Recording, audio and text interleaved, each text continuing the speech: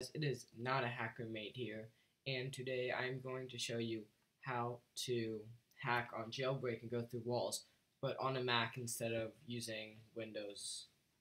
So first you're going to have to start off by, downloading BitSlicer, and then after you download BitSlicer, you're going to go straight into Roblox. I'm not going to download it because I already have it. You're going to go straight into Roblox, and once you're there, you're going to want to put on BitSlicer, but you should only use BitSlicer as soon as you start the game.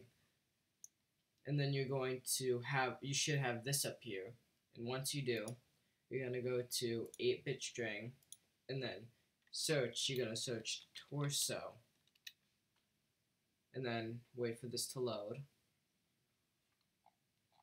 Just gonna do that, give it a second. Okay, here it is.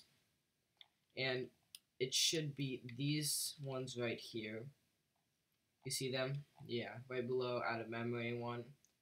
You are going to hit edit variable values, and you're just gonna leave it clear like that. And then you're gonna click OK. And then all you have to do is go back into your game, reset, and then after you reset, you should be able to just go through walls. And that's the hack, and there's so many things you can do. This works in other games, but preferably Jailbreak is the one it usually works best on, in my opinion. And that is how to NoClip. And you can also make others fly by, if they're standing still, you can crouch on them.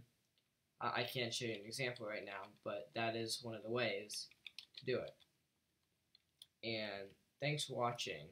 I'll see you guys later.